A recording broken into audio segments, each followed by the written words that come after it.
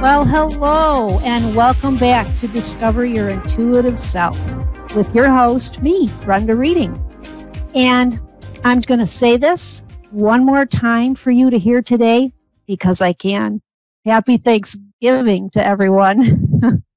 I want to thank you for joining me on your Thanksgiving night. I hope you had a good day. I hope you got to at least see your people virtually or got to talk to them. People that are important to you in your life.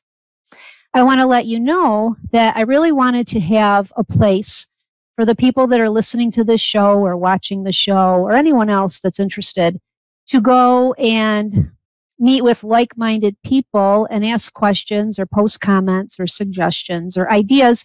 So I started a Facebook group for you all, and I had a really hard time naming it. Guess what it's called? Yeah, you guessed it. Discover Your Intuitive Self. Yeah, so if you Google that or look for it on Facebook, you will find the group and just click on it and I will let you in. So as far as my new website, brendareading.com, you can go there and sign up for the Snippets of Spirit newsletter, which I'm hoping to get out next week or so for you all. So anyways, back to tonight's show. It's Thanksgiving. Everybody's talking about gratitude, right? So we've talked about gratitude on the show before, and it's one of the emotions which has a very high vibration. We've talked about that. And it's one of the ways through gratitude that helps us connect to spirit. And I just want to talk about gratitude and that I'm grateful for all of you that you take the time to listen and that you may be trying to learn how to awaken your psychic senses.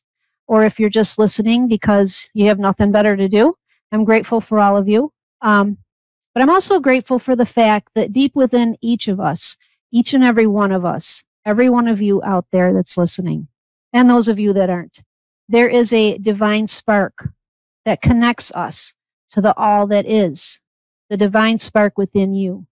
You are all born with it. I was born with it. Everyone is born with it. And this connection is a great key to spiritual growth and development. People that do this kind of work that I do, I am not any more special than any one of you. I am an ordinary person, just like everyone else. But I feel like I'm living an extraordinary life because I know and I feel that connection to the divine spark within me. And this, when we use this with gratitude, we can access our spiritual growth.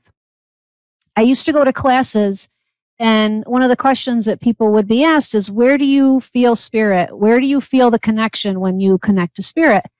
And I was new, and I would listen to everyone else talking, and they'd be like, oh, I can feel it on my left side, or I can feel it in the back of my neck, or I can feel it up in my head. And I felt like I was doing something wrong. Because when I connected to what I thought to be spirit, I felt this little, and the best word I can use to describe it is bink. It would be like a little pop in my chest area, right around my heart.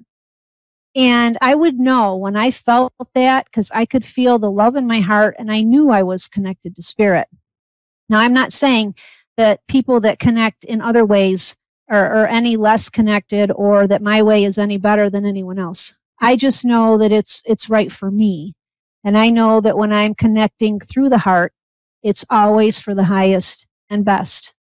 And that is how we're going to do our exercise tonight, is we're going to connect with gratitude through the heart center, through your very own divine spark that connects you to the all that is. Now, I just want to tell you ahead of time, I don't want you worrying about, oh my gosh, I have a divine spark. I didn't know I had a divine spark. What if I don't see my divine spark? Just forget about all that, okay?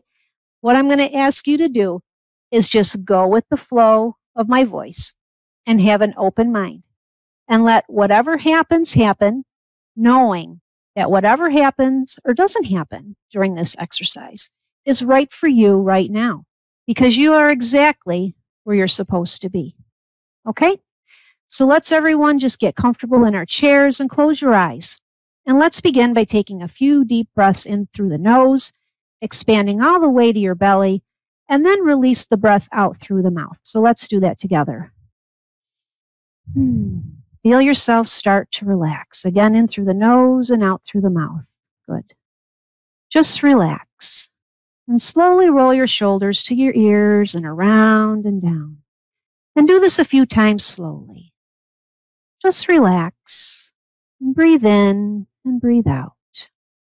Feel any tension roll down your shoulders, moving down through your arms to the tips of your fingers and right out to the universe. Good. Another deep breath in and out.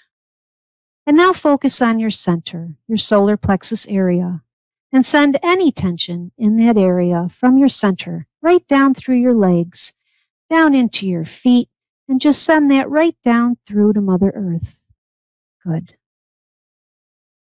Feel her grounding energy move back to you, up through the bottom of your feet, back up through your legs, and back to your solar plexus.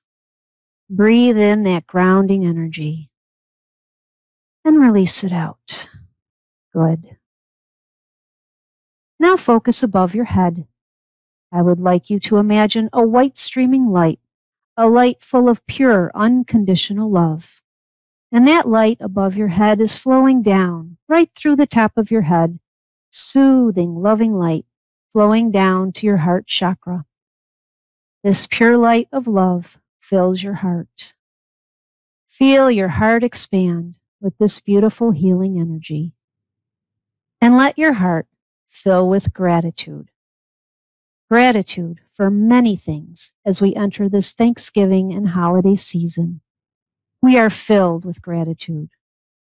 We are grateful for the seasons, the smell of the crisp autumn leaves, their many colors as they dance in the sunlight, the dazzling brilliance of a fresh fallen snow, the feeling of renewal and hope in the sights and sounds of spring, the buds on the trees and flowers, the song of the birds, and the lush colors and vibrance of a beautiful summer day as the soft, warm breeze brush up against our faces. We are grateful for our senses, that we are able to see, smell, taste, hear, and feel this wonderful planet that you have given to us. We are grateful for our minds and souls, that we have discernment and the precious ability and right to express our thoughts and feelings. We are grateful for our families, our loved ones, and our basic needs being met. We are so grateful for our freedoms and the men and women who have given up so much for those freedoms. We are so grateful that we can worship in the way that resonates true to our inner self. And we are grateful that we can be compassionate and tolerant of others, that we can forgive, learn, and grow to better serve each other and humanity. Just take a moment and feel all of this gratitude that you have inside your heart.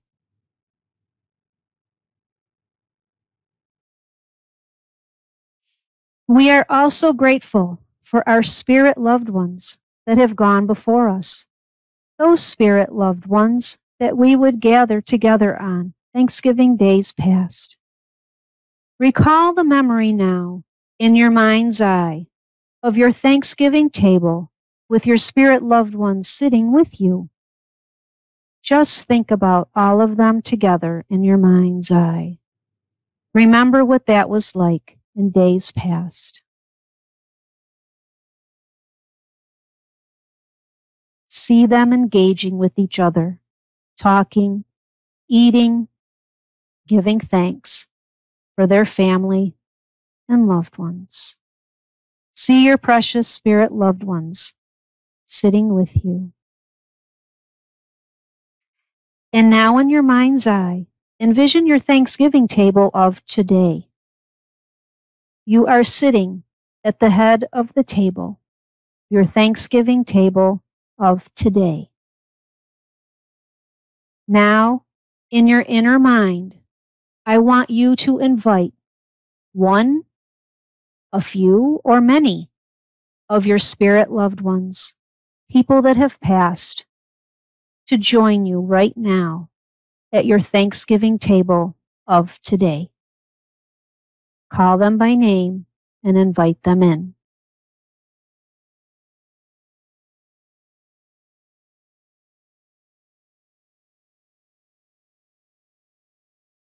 Watch in your mind's eye as one by one they join you. Pretty amazing. Tell them you are so grateful that they are here with you. They are so happy to be with you now. And listen to what they are saying. Notice the smiles on their faces. And just sit in this moment, being with your spirit loved ones at your Thanksgiving table. Now take your focus to one of your spirit loved ones at your table. Walk over to them and outstretch your arms for an embrace. This spirit loved one has a special message for you. Feel their embrace and listen.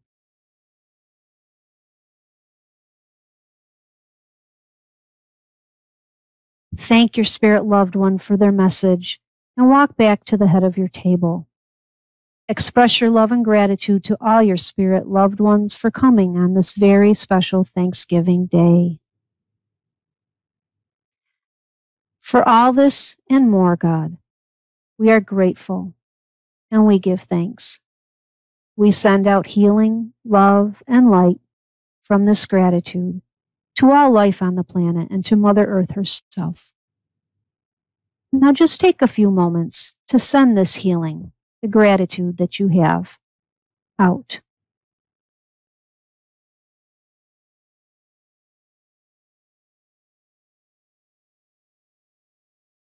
And when you are ready, wiggle your toes, come back, and open your eyes.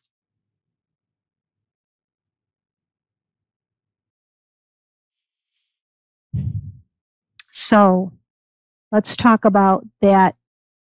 This is an exercise. You don't need me to lead you through it. You can go to bed at night, and after you say your prayers or however you end your day, you can lay in bed and you can close your eyes. And you can thank the people that you love so much, that you miss so much, that are on the other side, and think about them. And you can invite them to join you in your dreams so that you may see them, talk to them. A lot of people dream about their spirit loved ones. So this is something that you can do on your own, okay? And if it didn't work for you tonight, if you didn't see anything, that's okay, because at least you got to feel gratitude in your heart. You got told you have a divine spark, right? Wow. And that is awesome. So if we have a caller, that would be great. I would take one if we have a caller to call in for tonight. And if, I'll listen to see if we have one. Wake up, Dave. He had too much turkey, he told me. So in the meantime, while we're grabbing somebody as a caller, I will talk about next week's show. Reverend Angela Hewitt-Apt is going to join us for our show. She is a Lilydale registered medium, and she also is the owner of Santosha Holistic Center. So she will be on the show with me next week as a guest. And we will be talking about, I'm not really sure, honestly, yet what we're going to be talking about. I like to ask Spirit what it is we need to talk about. But she's very fun, besides being very good at what she does. So it'll be an interesting show. So, Dave, do we have a caller for tonight? If not, that's okay. All right. So I'm still talking.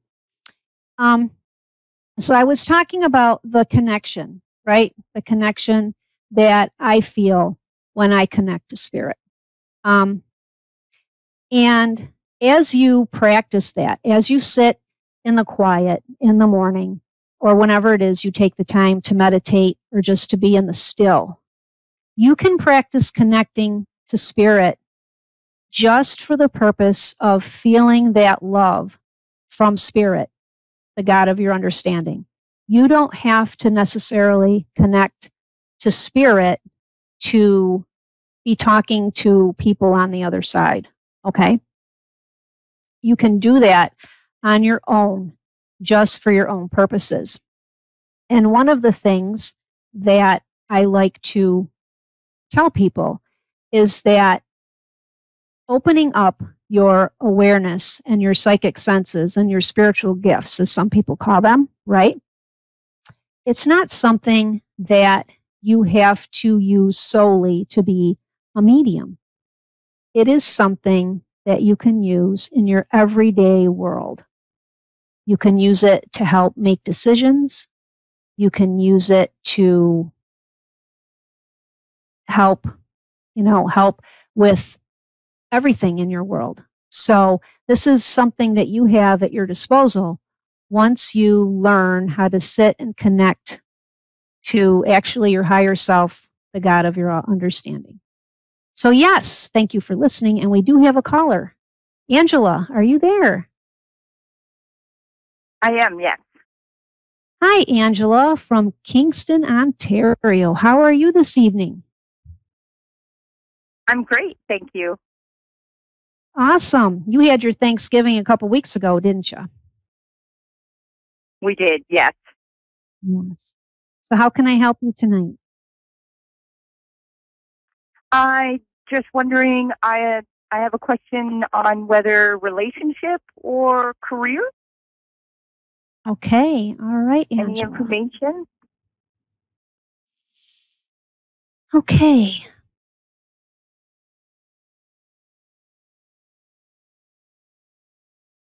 So as I step in with you, Angela, I'm seeing a lot of red energy, and I feel that for me, that means that when you are involved in a relationship, it is very deep and very passionate, and you're kind of like all in or all out. Does that resonate with you? Yes. Yes. You're kind of not. It's like you're either all in or all out, and you give everything you have. And I feel that, and I feel that that's what you're looking for in a partner, of course. But I feel that right. In the past, you have been much better at, let's just say you've been much better at the relationship side of things than your partners, as far as jumping feet first in, right? Yeah. So I'm getting chills with that. Yeah. So I feel like I want to tell you that the kind of person that you are, I feel that you give off a lot of good energy, and you're very, I want to say vivacious in regards to your bubbly energy. You're a happy person. People can tell that you're a happy person. Yep. And that type of energy exudes from you. And when you do that, it's like that energy attracts, right? And they say like attracts like. So I feel that I don't think you need to go looking for this person, right? Because I think you were looking for someone to step up their game, right? So to speak. Right. And I think my words to you is just continue to be the person that you are, okay? Be open to what the universe, has got in store for you. I think it's going to be when you least expect it. And I think it's going to be someone that you wouldn't have expected either. Okay? I mean, I'm feeling like you're going to be like, wow, this came out of left field. I never thought about this person that way. Wow, I mean, this person might even be somebody that's already around you that you just haven't looked twice at. Okay? So that's that's what I'm thinking. But you don't need to look for it. Okay? Just be the person that you are and continue to, be the bubbly, kind, generous, loving person that you are, because I can feel that, and you will attract that person. Okay. All right. So you were asking about career as well, right? Yes. Please. Okay. So I feel like I want to talk about, you're in a caregiver field. Does that resonate with you? Not at all, huh? No. I feel I feel like there's this part of you that you could be an excellent caregiver. Like, Yes. I'm actually seeing the medical sign. Okay. Okay. Yep. So, I mean, have you thought about nursing school? Because I'm seeing that. I'm seeing the medical sign. Go ahead. I am a healer. I'm a healer. Okay. Okay. And I just haven't got it off the ground. Okay. You're all right. So you're a healer. So that's the caregiving piece of it that I feel. But you're a healer. But I also feel that if you wanted to actually go into I don't want to call it normal, but a field, you know, a recognized field. Right. Right. I feel that I used to be a PSW, so a healthcare aide. Which is okay. So you used to be a healthcare giver. I used to do that. Like a long time ago, I used to do that. Yes. Okay. But all right. I didn't like the institution part of it. It's just not. It's not for me. I can't be that person. All right. Okay. Well, I'm going to go back to what I was saying. Okay. And I'm saying because I'm just going to tell you what Spirit's given me. Okay. And they're telling me that you're smart enough. Okay. You're smart enough. You're determined enough. And I think the pay would be a heck of a lot better than the field that you're in, you know, the healing field right now. Not that it's, you know, it's a very wonderful, I'm a healer myself. So, I mean, I'm not dissing the healing field whatsoever. I'm just talking to you about what Spirit is showing me. Okay. And you obviously have some training already. So there is a huge need for people, not just in the institution, but nursing and in many different arenas. Okay. So all I'm saying, I feel like I want to nudge you. So I just heard the word nudge. All right. So you, of course, have free will. All right. You do what you want. Yes, everyone on the planet has free will. But I see a 2 in front of me. And I feel like there's a 2-year course or less out there that would certify you in some type of a nursing capacity. That Spirit is I'm just seeing it flash right in front of me. So I have to give what I get. Okay. So I'm throwing that out to you. Okay, absolutely. Okay. Anything else you want to talk about? Yes. Anything else? Sorry. Okay. What did you say? Is there anything else you'd like to ask? No, that's lovely. Thank you very much. I hope I didn't ruin your evening by telling you you're probably going to go back to school. Right? Yeah. I'm hoping not. Sorry. Right? Sorry, but you know, it's just a journey, right? It doesn't matter how old you are when you get to school. No, it doesn't. It really doesn't. And what's 2? You know, what's 2 years or 18 months? It's like, you know, it goes by like that. No, and a lot of it's so much you can do online anymore. You know what I mean? And you know what? I will tell you that, not that you want to know what I have to say, but I am going to tell you because it's my show, Angela. So I'm going to tell you that they are doing a lot more healing in the hospitals. Okay. We have hospitals in the United States that have actually, and you're probably more advanced than we are, but that have actually recognized Reiki and different healing modalities as useful, beneficial. True. They have started to do that. Yes. Okay. So that's another option for you. I mean, if you wanted to go visit, you could start your own healing, you know, circle or whatever of people that go in. I don't know that they would pay you though. So I mean, you know, this is something you have to figure out for yourself with, your life and all that. But you can do. Absolutely. I know nurses here. I know nurses that are Reiki healers, and they do their Reiki while they're nursing.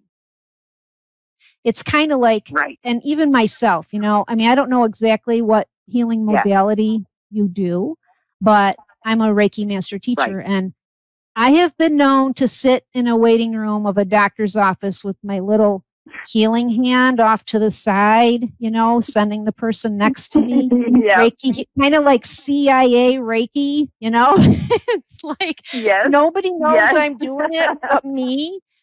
Do you understand me? Is that you too, Angela? Yes, is that you? Yeah, see? Yeah, we're kindred spirits in that way. Yeah, or else you're riding on a bus or something, or you're riding in something and you see somebody that's not feeling well, and you're just kind of like this, you just got your hand up, not that you can't send it, in your mind, but no, for sure. I do. I actually, my business is cleaning houses, and so I cleanse the energy when I'm in there.